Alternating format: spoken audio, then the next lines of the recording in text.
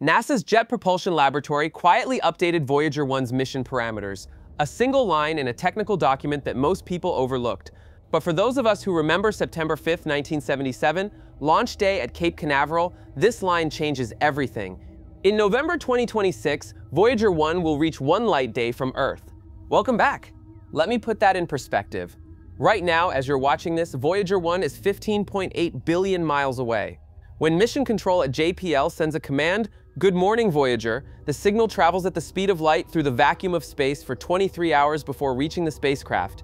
One light day means something different. It means the conversation takes 2 days. Monday morning, you say hello. Wednesday morning, you get the answer. Think about that for a moment. We built something in the 1970s that's still talking to us across distances our minds can barely comprehend. But here's what makes this moment bittersweet.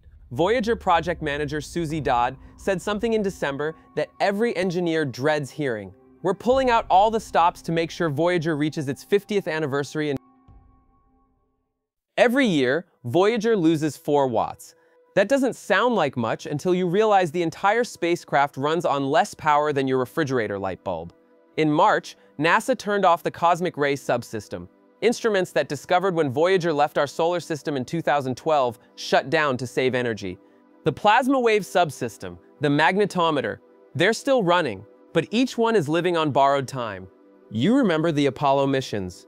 You remember when we thought big, when we built things to last. Voyager is that philosophy made real. Here's something NASA doesn't advertise loudly. The signal Voyager sends back, 160 bits per second. That's dial-up internet speed from 1995, slower actually. And yet every day, that faint whisper crosses 15.8 billion miles. It reaches the deep space network antennas in California, Spain, and Australia. And every day, Voyager tells us what no human-made object has ever seen before. Interstellar space, the region beyond our sun's influence, the true ocean between the stars.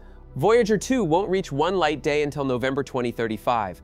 NASA's own projections say it probably won't be operating by then, but Voyager 1 might just make it. There's a detail in Susie Dodd's interview that struck me. She said, that kind of intergenerational effort on Voyager is really rewarding to see. Intergenerational. The engineers who designed Voyager are retired now. Some have passed away. The team running it today wasn't born when it launched, and still the mission continues. Between May 2025 and February 2026, the only antenna on Earth capable of sending commands to Voyager, Deep Space Station 43 in Canberra, will be offline for upgrades. Limited windows in August and December, that's it.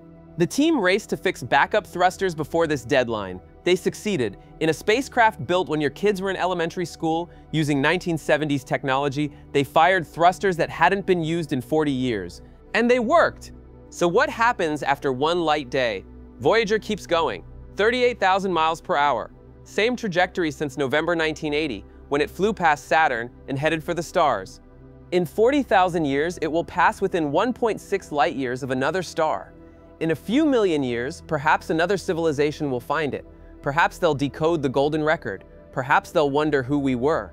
But right now, in November 2026, we'll mark something no other generation has witnessed. A human creation, one light day from home, still calling back. Still saying, I'm here, I'm still exploring. Question for you. You were there when we dreamed this big. When we built Voyager, when we launched it toward infinity. Did you ever imagine it would still be working 48 years later? Write your memory of that era in the comments. What did space exploration mean to you then? What does Voyager mean to you now? Thank you for watching, and remember, every signal Voyager sends is a reminder. We built something that outlasted everything we thought possible. Until next time,